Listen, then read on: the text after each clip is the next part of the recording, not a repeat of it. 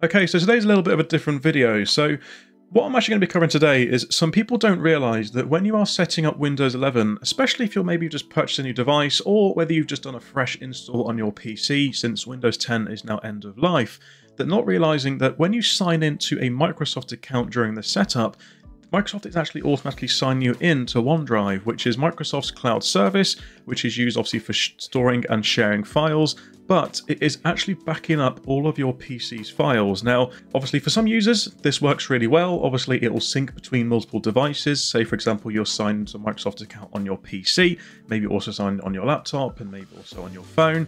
Obviously all your files will sync between those devices, which for some people, it works great. But a lot of users still don't really realize that this is obviously backing up their files without them actually knowing. So I'm going to be showing you in today's video on how you can actually prevent OneDrive from backing up your files, or if you are already signed to a Microsoft account in Windows 11, I'm going to be showing you how you can actually unlink your Microsoft account from OneDrive and actually uninstall it from your PC. So just a quick introduction before we do go ahead. My name is Matthew from Matthew's Tech Hub. Welcome back to the video, everyone. Hope you're doing well. So without further ado, let's roll that intro and jump straight into the video.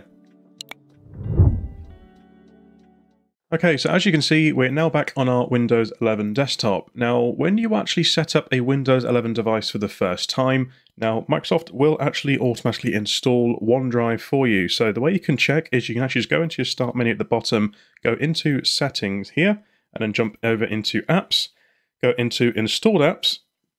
And then as you can see, as you go down this list, there is a lot of pre-installed software, which again, there is obviously videos on how you can actually make a completely cleaned up version of Windows 11, which funny enough, I've already covered. So feel free to go check that out by checking out the pop-out banner in the top right-hand corner of this video.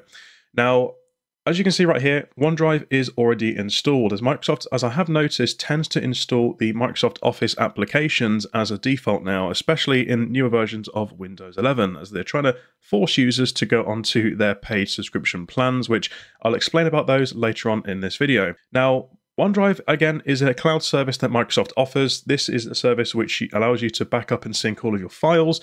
It is quite handy. You can sync all your files between multiple devices, which is, again, is probably quite useful if you are a business user.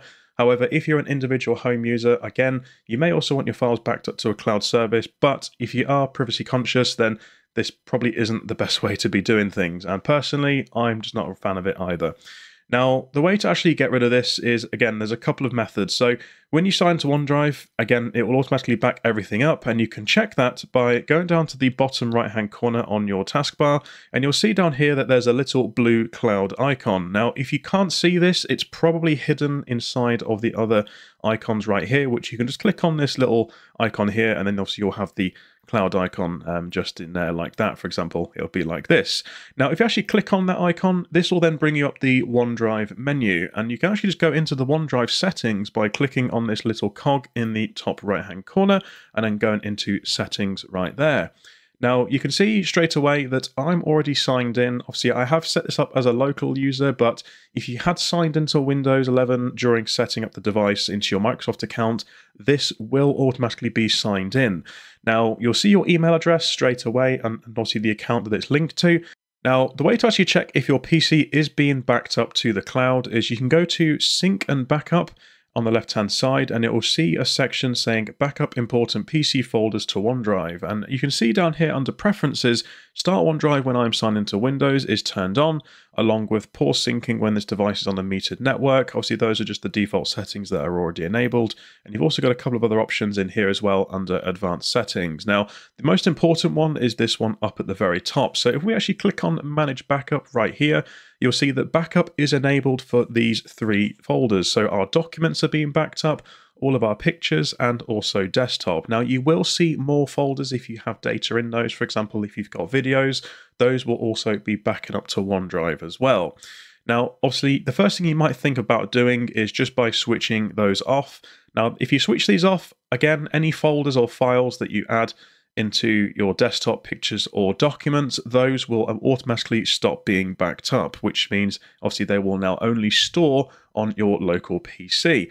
Now, that doesn't really fully get rid of OneDrive.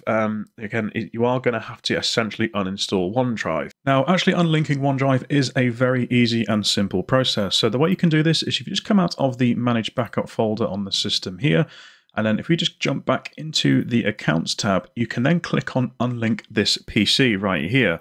Now, if we click on this, it will just give you a warning, letting you know that everything is going to stop syncing. However, everything will then become locally available on this device, meaning that if you have files that are online only those files will be removed. Now, just to quickly clarify what online-only files are. So, for example, if I just minimize, move this out of the way, I've got this folder which I've just created on the desktop, which is just a new folder. Now, let's say I didn't want this to store on my PC. So let's say, for example, my PC is very limited on storage. So the way I can get it to store online only is I can right-click on the folder, go down to here where it says free up space, and you'll then see in a moment, once that's processed, that will now change to a cloud icon, which you can see right on this folder icon in the bottom left-hand corner. Now, what this means, so every time you go to access content within this folder, or if you are doing it on a specific file individually, it will have to be connected to OneDrive, and it will basically just pull down that data and download it quickly to your PC, which means you do need to have internet access in order to actually download this content or to be able to even use it. Now, if I just right-click again and then go back to always keep on this device, that then means that this copy and all the data is now going to be on this device. So, for example, if I want to go to a location, maybe where I don't have internet access, I will then be able to access all of that content offline and on my local PC. So if you do have content that all of a sudden disappears after unlinking your PC from OneDrive, just make sure that you set everything that you want to keep on the device as local only if you do have enough storage space. So if we now just jump back into OneDrive, you can now just click on Unlink this PC right here, and then Unlink Account, and then that will then just begin signing you out of OneDrive, and it will then take you back to the Setup OneDrive window here, which again you'll normally see if you are not signed in and you're looking to actually get OneDrive set up on your device. Now, once you have actually unlinked OneDrive, if you are missing any files or folders, as I said, those are now then put into a local folder, and you can find that content just by going into the File Explorer at the bottom, jumping into this PC and onto your hard drive, going into users and then selecting the user account that you're signed into. Obviously, you might have multiple users if you've got multiple users on the device for obvious reasons. And you'll then see that right in here, I've actually got two OneDrive accounts. So we've got the one which the data was all under, and then you've obviously got OneDrive, which is just the standard folder that gets put into here when OneDrive installs. So the data will actually be under OneDrive dash, and obviously it will probably say your name or a company name or even personal. If you just double click onto that, you'll then see that all of your folders, like your desktop, documents, and pictures, obviously all the content is in here. And as you can see, this is now the test folder that I created earlier on in this video. Now, something else you need to do is that by default, when you sign into OneDrive under a local account or even a Microsoft 365 account, the location of the desktop, documents, and pictures will automatically be converted so it's under the OneDrive folder location. So what I mean is if I actually right click my desktop here and go to properties, as you can see the path is actually under C users, my name, and it's actually under OneDrive, and then it will be under desktop. Now, you might obviously want to revert this back to the normal location of where it would be if it was a local account, which I would highly recommend that you do. So the way to fix this is you can just go to location and then go into restore default right here, and you can see it will then change back to the normal location as what it should normally be. And if you then click apply, it will then say it doesn't exist. Would you like to create it? Yes, that's fine. And it's then going to ask if you then want to move all of your existing files, folders, and programs that are on your desktop over to this new location. So I would then just select yes to this as well. And again, it's going to ask if you just double confirm if you want to proceed with the relocation and the redirection. And I'm just going to select on yes, and then do that, and then click OK. And that will then move everything to our local folder. So as you can see, it's now moved out of the OneDrive folder. And you'll want to do the same as well for pictures and documents as well. And we can just quickly double check if that has been fixed by, again, going back into this PC, going back into the C drive, going into users, then back into our name. And you can see right here now, we do have a desktop in this folder. So if we now right click on this, go into properties, you'll now see that the location is back to on the C drive under the local user folder. So perfect, that has fixed that problem. Now, if you're not actually going to be using OneDrive, then you're probably wondering, how do I actually uninstall it completely from my system? Now, just to also clarify, I have uninstalled OneDrive from many PCs in the past. However, I have found that Windows updates have normally tend to install them secretly back on the PC. So if you do uninstall it and then you then update to a newer version of Windows, say, for example, if 26H2 is going to be a thing in the future, then obviously you may find that OneDrive will be reinstalled on the system. However, to actually uninstall it, you can just go down to the Start menu at the bottom, jump into Settings just right here, and then just jump straight into Apps on the left-hand side, go into Installed Apps, and if you then just scroll down this list, you will then see the OneDrive application right here. And all you can do is click on these three little dots, go to Uninstall, and also just confirm that you want to uninstall it there. And then that will then just begin uninstalling OneDrive from your system. Now, as I mentioned at the start of the video, Microsoft does offer different subscription plans for this service. So if you are planning on continuing to actually use OneDrive for backing up your devices, then you may find that you are limited on space depending on whether you are going to be looking to carry on using OneDrive as a service. So for example, if you do create a free Microsoft account, they actually give you 5 gigabytes of cloud storage, which basically means 5 gigabytes of OneDrive storage, and you actually get 15 gigabytes of mailbox storage. So if you are using the free Outlook.com service, which obviously is a free Microsoft email service that they offer. Now, you can obviously look at upgrading to their higher plans. Now, this was actually a newish plan, which I've seen. I think this has been out for about a year now, because I remember only seeing 365 Personal and then Family. But they are now offering Microsoft 365 Basic. So again, this is all just for one person, apart from the family.